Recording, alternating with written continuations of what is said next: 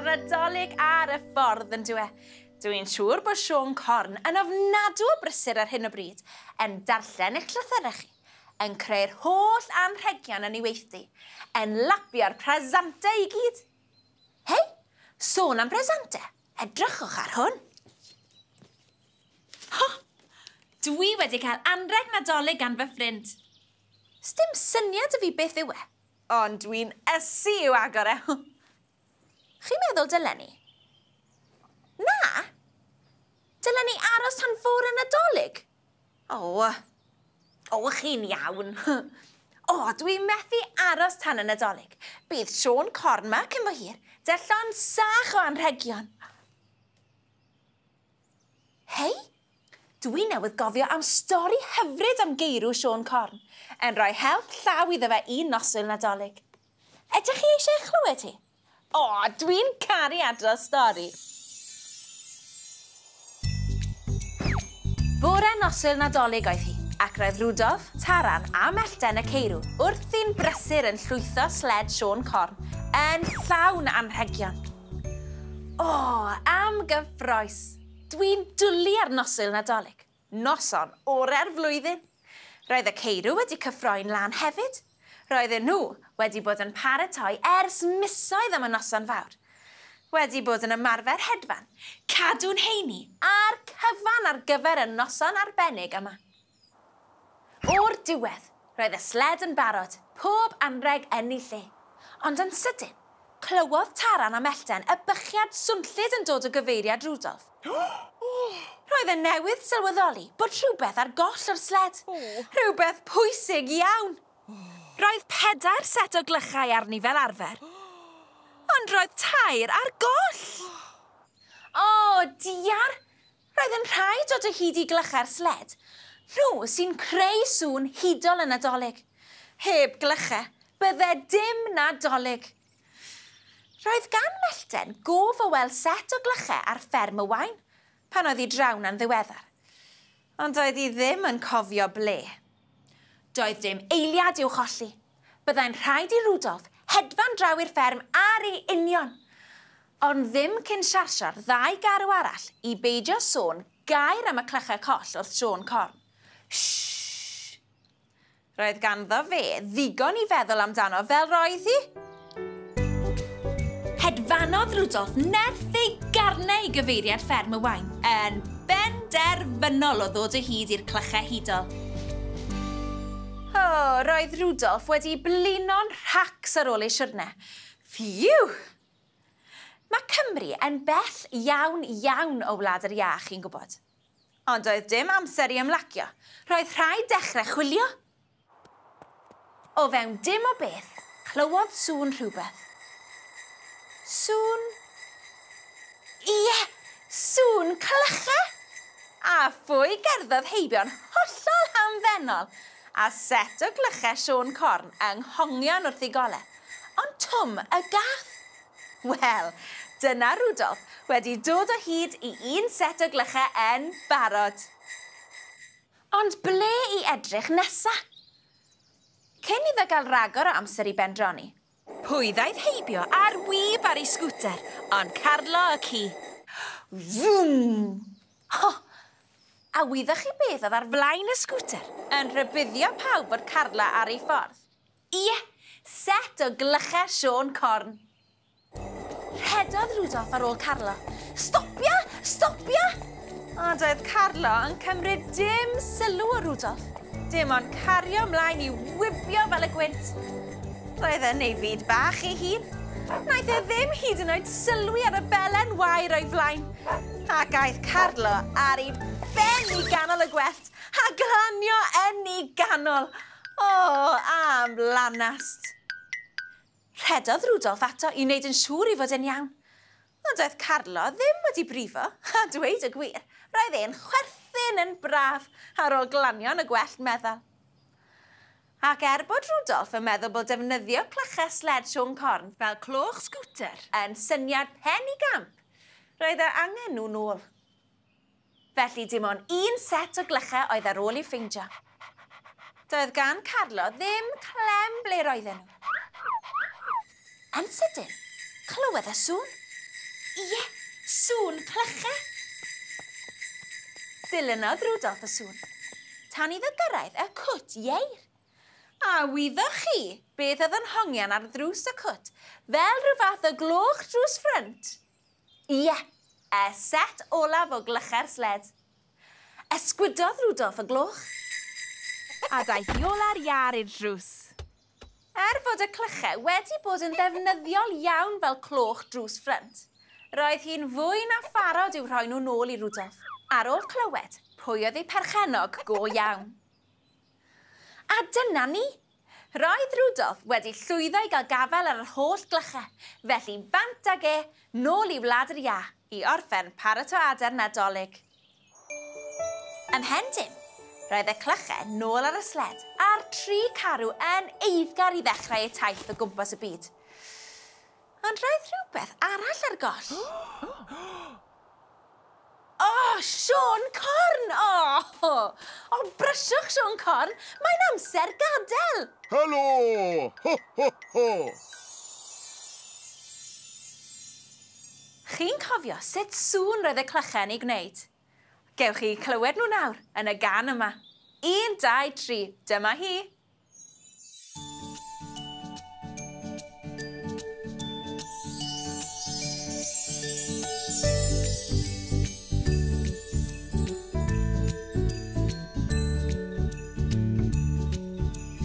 Ting-a-ling-a-ling, ting-a-ling-a-ling, clychau Santa Claus.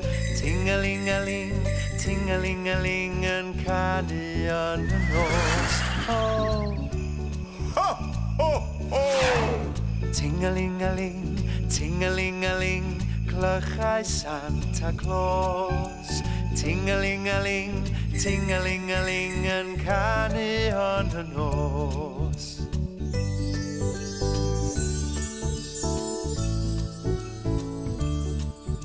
Mae Santa Claus yn dod dros fynydd môr a thir, a ceirw'n llusgo'r sled, y clychau'n canu'n glir. Ho, ho, ho! Mae Santa Claus yn dod o wlad yr ia, ac ar ei gefn mae sach yn llawn anrhegion i blant bach. Ho, ho, ho! Ting-a-ling-a-ling, ting-a-ling-a-ling, clychau Santa Claus. Ting-a-ling-a-ling, ting-a-ling-a-ling, yn canu yn y nos.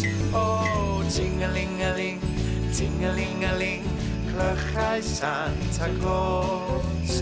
Ting-a-ling-a-ling, ting-a-ling-a-ling, yn canu yn y nos. Nadolig llawn, ffrindiau! Ho, ho, ho!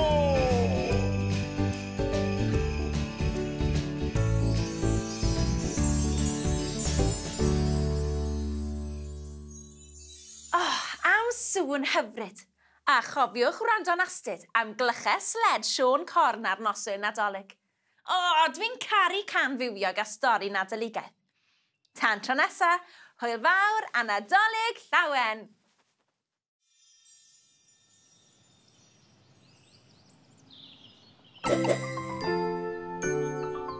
Dymuno Nadolig llawen, dymuno Nadolig llawen. Helo! Dwi'n ymarfer ar gyfer cyngerdd y Nadolig. Roswch fy nhid.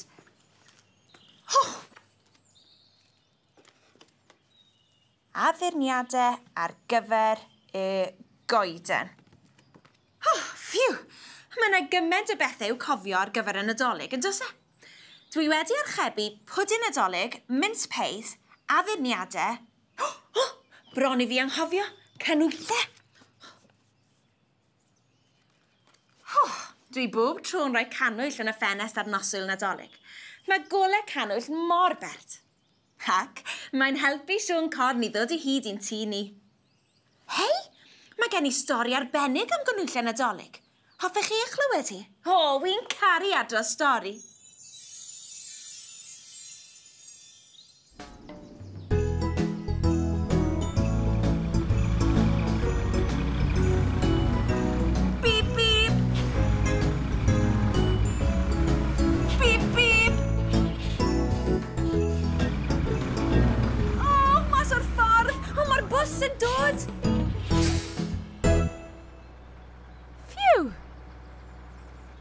Roedd Llyr llwynog wrth i fodd yn cludo trigolion llawn ar hyd y lle.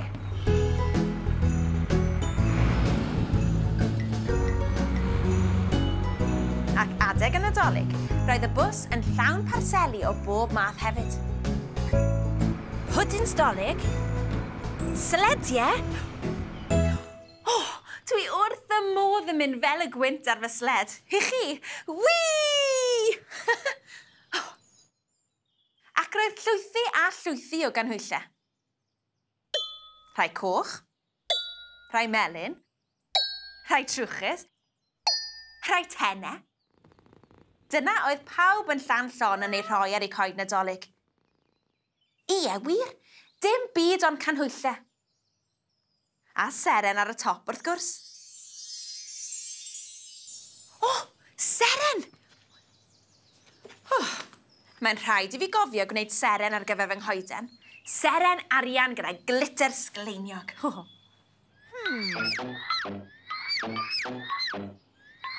Y bore hwnnw, roedd gan Llyr lwythi o bethau o bob math i'w dosbarthu. Gan gynnwys bocs o ganhwyllau i Pussy Mary mew. Ha bocs o beli ping-pong yn anreg Nadolig i'r cathod bach. O, bydd e'n cymryd trwy'r dydd a thrwy'r nos i mi ddosbarthu rhain i gyd. Och neidiodd Llyr. Ond i bai... Dechreuodd Llyr gyfarth. Haw! Aw! O, ydych chi rioed i clywed llwynog yn cyfarth? O, na stŵr ofnadwy. Ond dyna sut mae llwynogod yn galw ar ei gilydd. A phwy ddaeth ar wyb o ochr arall y cwm, hon ffrindiau gorau Llyr. Siôn a Sally. Nes ti alw? Meddai Siôn. A disgwyl fel bod ti angen help, ychwanegodd Sally. A chyn pen dim, roedd y tri ffrind wedi llwytho'r bws a bocsys. A bant â nhw.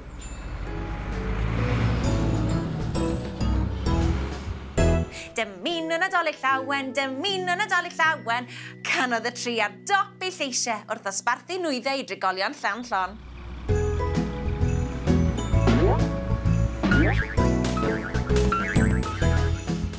Roedden nhw'n joio cymaint ac yn canu mor uchel. Wnaethon nhw ddim sylwi ar y bocs o ganhwyllau yn disgyn oddi ar do o bws ac i mewn i'r goedwig. O, ffiw, meddai Llyr ar ddiwedd y dydd. Dim ond 2 focs ar ôl. Canhwyllau i Pussy Mary mew a pheli ping-pong i'r cathod bach. A dyna pryd sylwodd fod y bocs yn llawn canhwyllau wedi diflannu. O, na, meddai. Does dim gobaith dod o hyd iddo fe nghanol y coed a'r eira. Doedd Llyr ddim yn edrych mlaen at dorri'r newyddion drwg wrth Pussy Mary mew. Fel pawb arall yn llawn, roedd e'n addurno'r goeden a chanhwyllau bob Nadolig.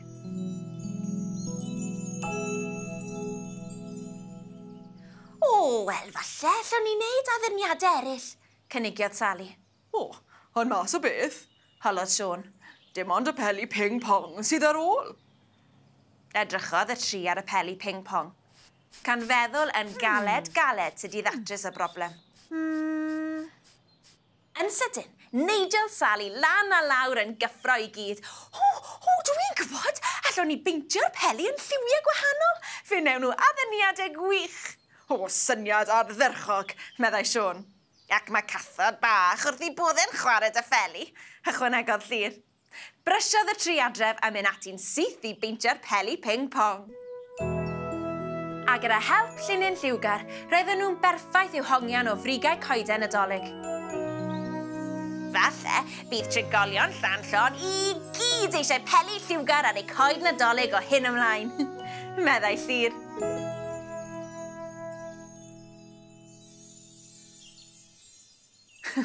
Pwy a wyr?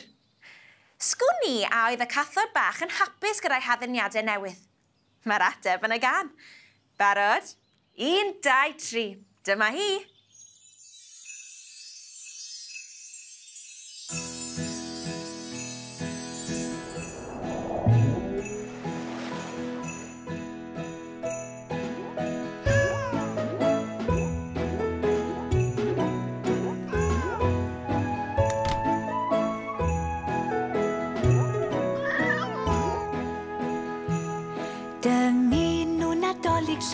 llawen, dymunw Nadolig llawen, dymunw Nadolig llawen, a blwyddyn newydd dda.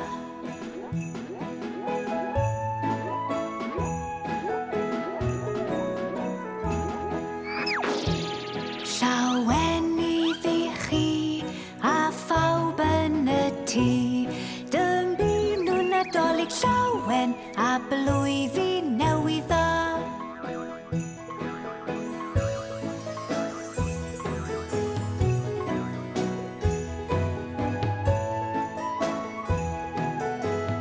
Beth am ganu eto? Dymunw Nadolig llawen, dymunw Nadolig llawen, dymunw Nadolig llawen, a blwyddyn newydd dda.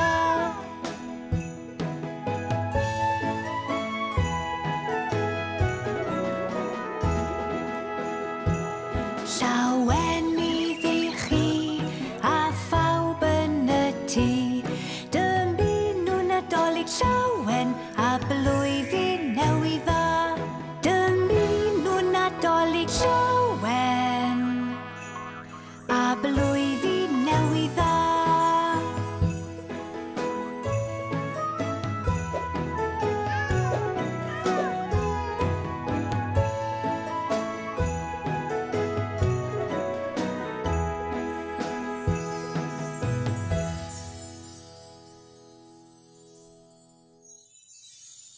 Dyna goeden Nadolig Bert, yn fe? Roedd y cathod wrth I bodde.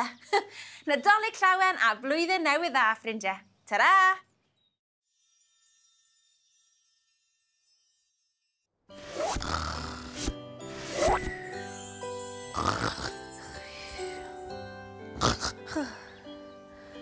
Pwdyn dolig, cacen, papur lapio. Be? Llawn horn? O'n i'n cael 5 munud fach. Mae cymaint o bethau I wneud adeg yn Nadolig yn dos e.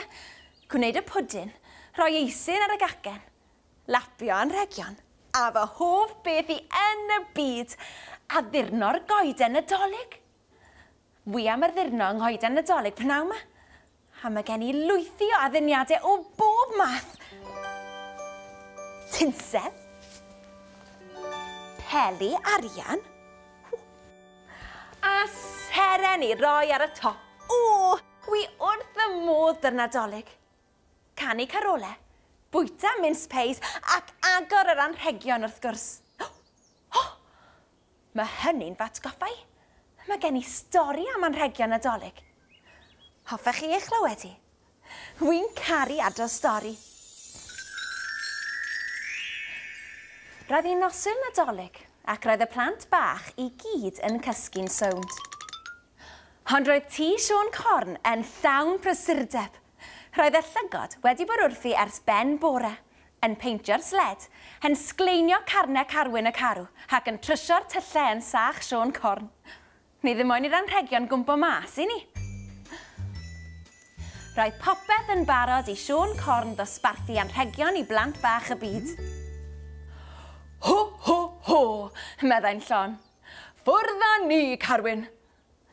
Roedd Sion Corn ar fin dringo mewn i'r sled, pan sylwodd y llygod bod y sach anrhegion yn wag. Sion Corn! Sion Corn! Chyd I anghofio rhoi'r anrhegion yn y sach. Wps! Oedd. Roedd Sion Corn wedi anghofio'r cwbl am yr anrhegion. Diolch byth bod y llygod yna i'w atgoffa. Aeth Sion Corn I nôl y gist fawr, lle roedd e'n cadw'r anrhegion. Ond, cyrhaeddodd y stabl, ac roedd y gist wedi mynd. Na, meddai Sion Corn, ble mae'r gist? Doedd e ddim yn cofio symud hi. Ond oedd e ddim yn hollol siŵr chwaith. Roedd cymaint o bethau I wneud adeg yn Nadolig. Roedd e'n drysu weithiau. Rhaid dod o hyd i'r gist a'r frys, medde. Neu bydd rhaid I ni ganslo'r Nadolig. Canslo'r Nadolig?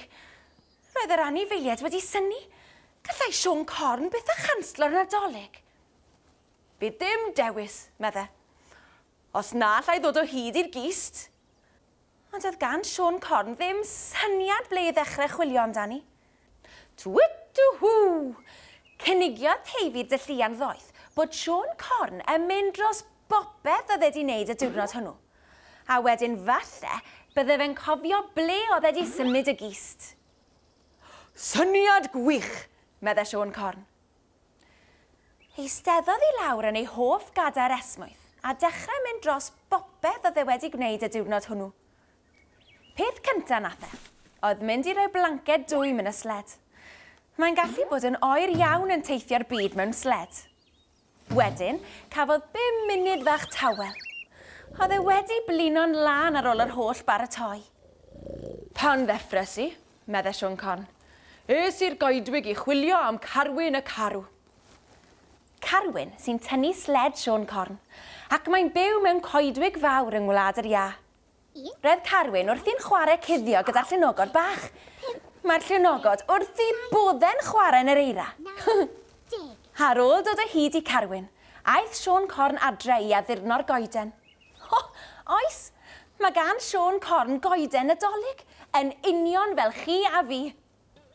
Roedd Carwyn yn help mawr iddo gyrraedd brig y goeden, tra bod y llunogod bach yn chwarae o gwmpas gyda'r addurniadau, fel arfer. Meddyliodd Siôn Corn yn galed am eiliad. Medde. A dyna'r peth olaf i mi i'w wneud heddiw. Roedd Siôn Corn yn cofio popeth oedd wedi wneud y diwrnod hwnnw. Felly beth oedd wedi digwydd i'r gist llawn anrhegion? Medde Teifi'r Dylluan ddoeth. Yr unig fwlch yn y diwrnod oedd pan gwmpes di gysgu yn y sled, Siôn Corn. Falle bod rhywbeth wedi digwydd i'r gist bryd hynny. Meddyliodd Siôn Corn yn galed. Roedd e'n cofio mynd i mewn i'r sled, ac oedd e'n cofio gweld y llunogod bach yn chwarae ger y gist, a goleodd wyneb Siôn Corn. Sgwn i! Rhithrodd mas i'r stabl nerth i draed a dechrau palu yn yr eira. A dyna ble oedd y gist. Roedd hi yna drwy'r amser. Doedd hi ddim wedi diflannu. Ond beth oedd wedi digwydd iddi felly? Y llwynogod bach oedd e, medde Siôn Corn. Roedd eira wedi disgyn ar ben y gist tra roedden nhw'n chwarae. Dyna pam o'n i methu gweld hi. Ac yn wir, dyna'n gwmws beth oedd wedi digwydd.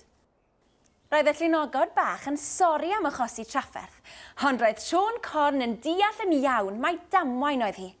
Y peth pwysig oedd bod e wedi dod o hyd i'r gist. Bydd dim rhaid i ni ganslo Nadolig wedi'r cwbl, medde Siôn Corn yn llon. Cyn pen dim, roedd yr anrhegion i gyd yn y sach, ac roedd Siôn Corn yn barod i fynd. Hwyl fawr, ffrindiau, medde. Welech chi bore fori. Fiw, diolch byth am ni. O'n i'n poeni am yr anrhegion yna.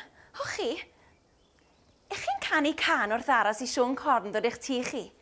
Wi yn. Hoffech chi eich chlywed?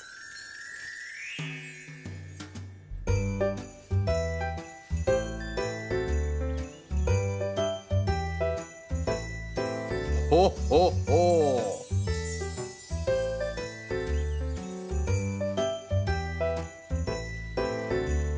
Pwy sy'n dŵad dros y bryn yn ddistaw, ddistaw bach? Ei farf yn llais a'i wallt yn wyn a rhywbeth yn ei sach.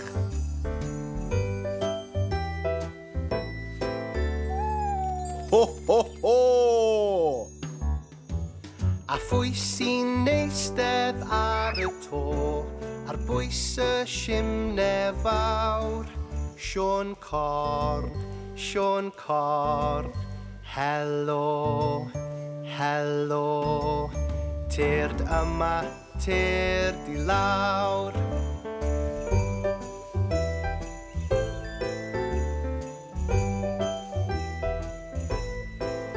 Mae 7 rhyfeddod yn dy sach gad I ni weledyn. A rho rhyw drysore bychan bach yn enw Mabydyn. Mae'r gwynt yn oer ar frig y to, mae yma ddisgwyl mawr. Siôn corn, helo, helo. Tyrd yma, tyrd I lawr. Siôn corn, helo, helo. Tyrd yma, tyrd I lawr.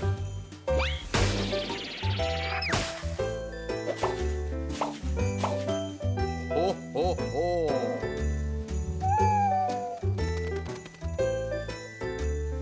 Ho, ho, ho.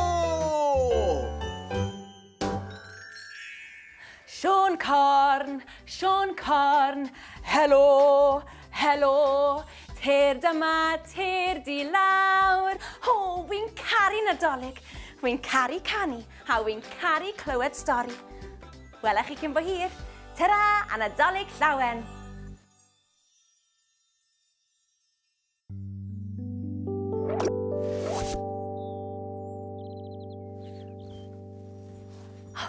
I chi'n hoffi'r eira?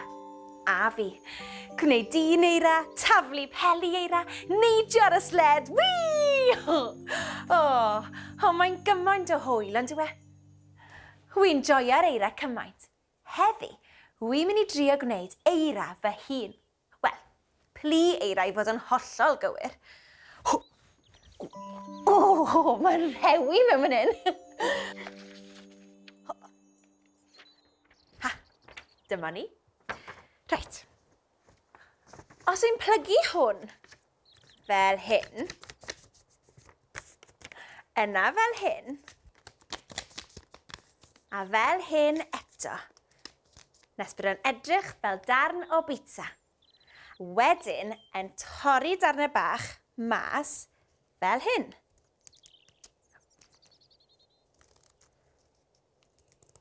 Ac fel hyn. Ac un bach arall fan hyn.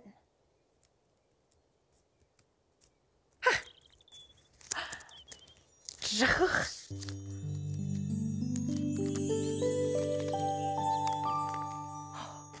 Plien eira. Mae'n bert ond yw I. Eira mawr a bach. Mae hynny'n fatgoffa I o stori am Siôn Corn a phli eira. Hoffech chi eich clywed? Wy'n caru eira, a wy'n caru adrodd stori. Roedd Siôn Corn yn paratoi I lenwi sled gydag anrhegion ar gyfer y Nadolig. Oedd e'n edrych mlaen at wneud plant bach y byd I gyd yn hapus. Oedd e ar fi'n mynd I alw ar y ceirw pan... Aw!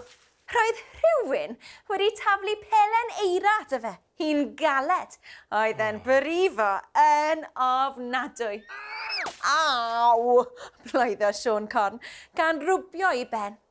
Dwi'n mwynhau ffeit peli eira fel arfer, ond roedd y belen yna'n galed.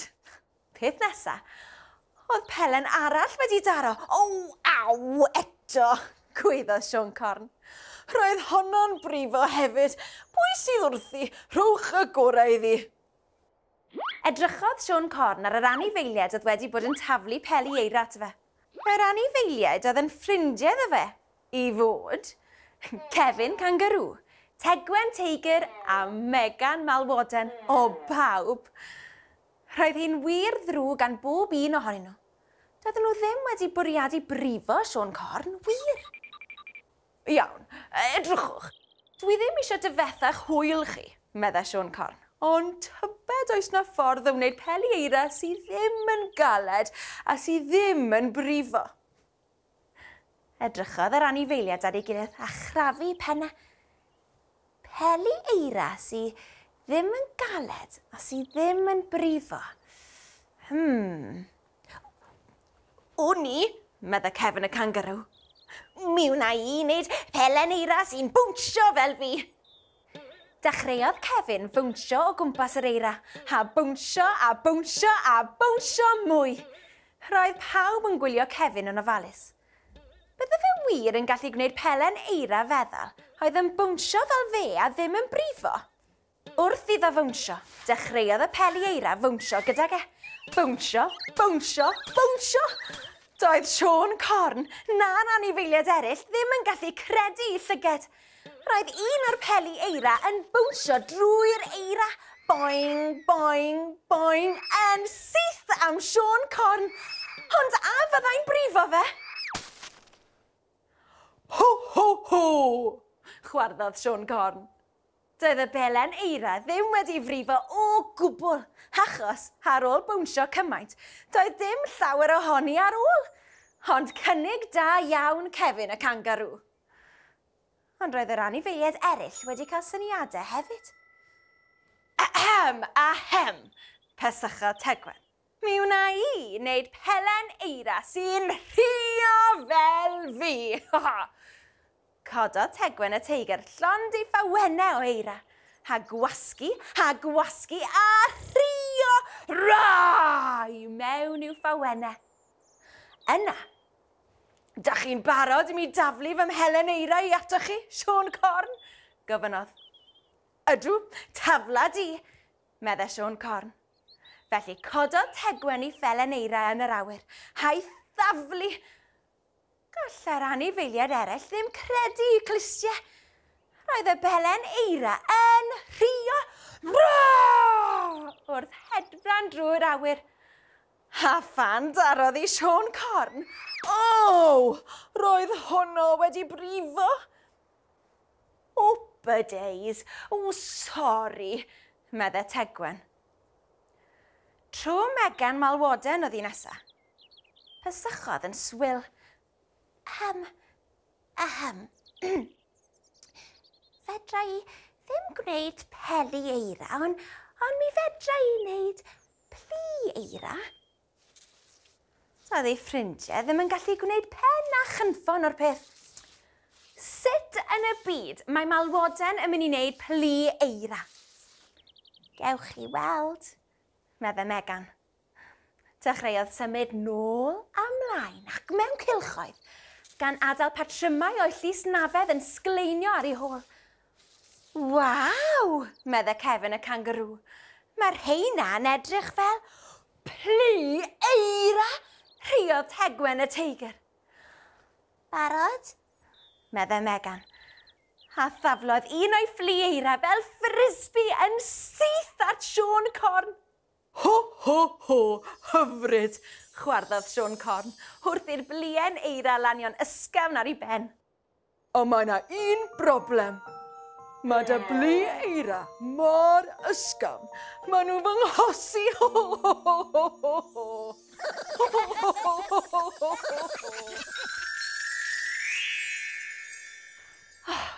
Wy'n caru stori dda. A wi wrth y modd pan fydd pobl yn meddwl yn galed a chael syniad da. Wi newydd gael syniad. Mae yna gan am bli eira. Hoffech chi eich clywed? A fi.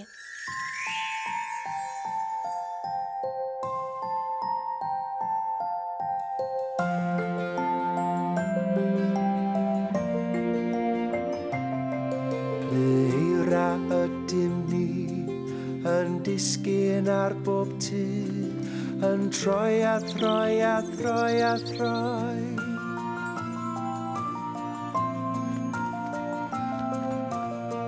Ble eira ydym ni.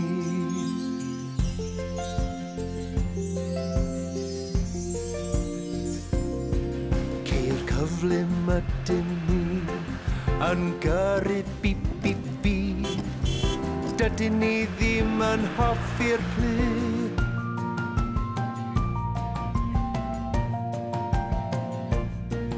Yn disgyn ar bob tŷ.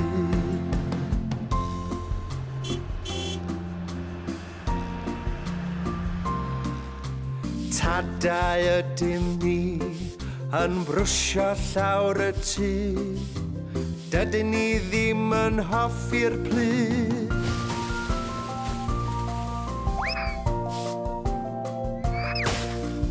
disgyn ar bob tŷ.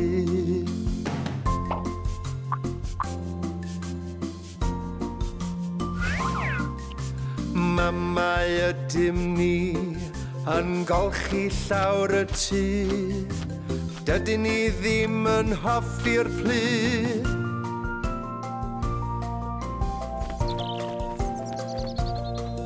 Yn disgyn ar bob tŷ.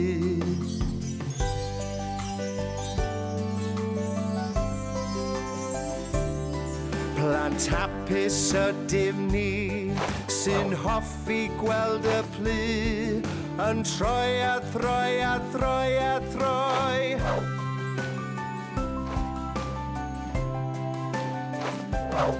Plant hapus ydym ni.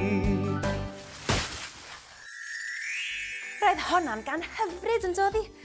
Dwi'n caru plieira, wi'n caru canu, a wi'n caru gweud stori. Welech chi to.